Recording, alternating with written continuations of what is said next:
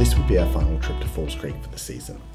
It has been unusually warm throughout the whole season in Australia, leading to significant challenges for the snowpack. Fortunately, the grooming team at Falls Creek are incredibly skilled and managed to keep most of the lakeside terrain accessible. To make the most of our last visit, we decided to boost our confidence and explore the terrain park. While we are more than comfortable tackling expert runs in Canada and North America, the terrain park presents a whole new challenge. Additionally, we decided to give skiing another try, and to our surprise, we actually found it to be really enjoyable. Engaging in both of these activities, we were well aware that falling was a likely occurrence, and nobody likes to take a tumble. Our primary concern when entering the terrain park was the prospect of falling and potentially getting hurt. Unlike the figure being snow, there are metal poles to contend with, making the risk more obvious. This is where Rippl impact gear played a crucial role. It provided us with a sense of assurance that, if we did happen to fall, we'd taken the proactive steps to safeguard ourselves. With this newfound confidence, it encouraged us to challenge ourselves in both the terrain park and while skiing.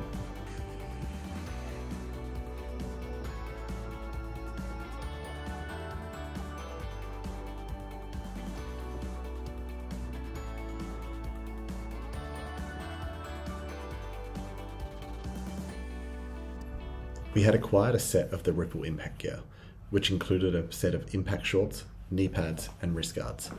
After placing the order, it took approximately 10 days for the shipment to arrive. Since we find ourselves visiting snowy destinations every few weeks, the timing worked out perfectly, and the gear arrived just before our next trip. The impact shorts provide all-round protection and are particularly helpful when falling sideways. Initially, you can feel them when you put them on. However, within an hour, they become practically unnoticeable. They also added an extra layer of comfort when sitting on a cold, hard chairlift, which doesn't come with any padding. The knee pads are easy to slide on and don't hinder your ability to bend your knees. They prove beneficial when taking a tumble while snowboarding, although it's important to note that these are designed exclusively for snow sports and aren't suitable for summer activities like skateboarding. Lastly, the wrist guards were a game changer. Many times in the past, we've left the mountain with sore wrists, especially when learning to ride, and you put your wrist forward when falling. These wrist guards are comfortable and easy slide under your gloves. While they might make using a mobile phone a bit awkward, that's a minor inconvenience compared to the wrist protection they offer. To start our day, we decided to warm up with a few runs through the spring slush at the ruined castle, one of our preferred areas at Falls Creek. Without hesitation, we headed to the small bowls beneath the chairlift, but the spring bumps quickly caught us off guard, catching an edge and of course taking our first tumble of the weekend. Fortunately, we were wearing the Rippl impact shorts, which has made it easy to brush off this fall and keep going. On our second attempt, armed with the knowledge of the snow conditions, we were better prepared to anticipate the turns. Next, we headed over to the groom slopes for some enjoyable spring skiing and practiced executing backside and frontside 180s. While these tricks are relatively straightforward, they've become a timeless classic.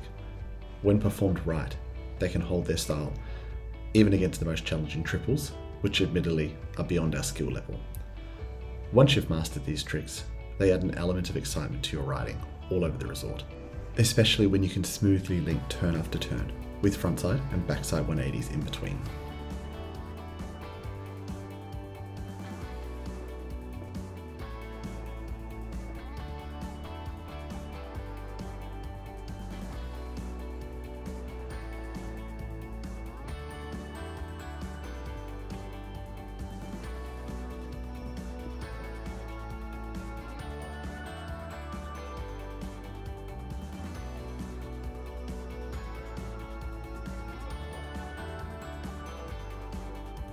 On the second day of our trip, we decided it was time to venture out to the actual terrain park. In the morning, they had only opened a small path, which is the ideal place to start. Equipped with our full Rippl impact kit, we chose to begin with the boxes and the rails, and they are well-designed triple feature setup, gradually increasing in difficulty. The first box was wide and flat, providing a great opportunity to get accustomed riding it. The second box was a bit more narrow, and then the third feature, a long thin rail. On our second attempt, feeling more comfortable and confident, we decided to extend our back foot slightly and shift into a bit of a board slide.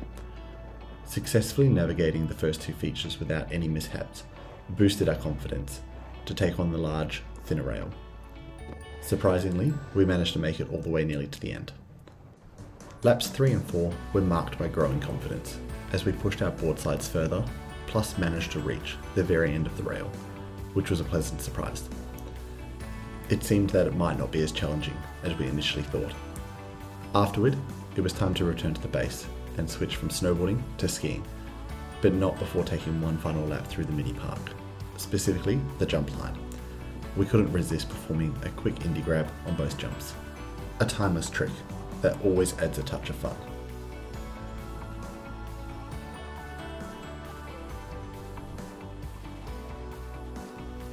Now it was time to give skiing another shot. This was only our second time on skis, and we were fully prepared for the inevitable falls. Having the Rippl impact shorts was our secret weapon for protection.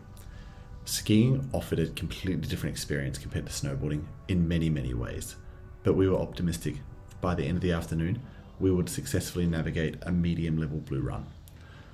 One significant difference was the newfound freedom or disconnection of our feet. Unlike snowboarding, where both your feet are connected to the same board, skiing required us to control each foot independently.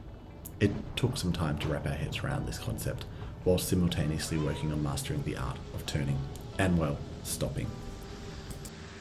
After a few warm-up runs, we found ourselves back at Ruined Castle. Although the blue runs here posed a bit more of a challenge, they offered the advantage of fewer crowds. We believed that the relative solitude would make it easier for us to hone our newly acquired skills, without the constant rush of people zipping past. As we took lap after lap on the chairlift, we held on to the belief that sooner or later we would successfully navigate the entire run, seamlessly linking our turns and ideally avoiding any tumbles. It took us approximately 4 to 5 laps of the same run to reach this modest goal, and we'd already had tumble after tumble. Thankfully, nothing too sore, due to the soft snow and our Rippl impact shorts.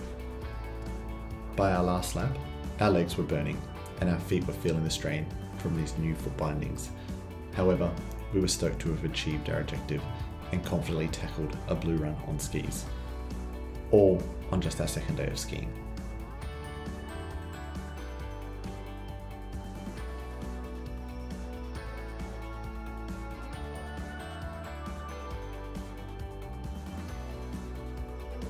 As 3 p.m. approached, it seemed to arrive faster than we had anticipated.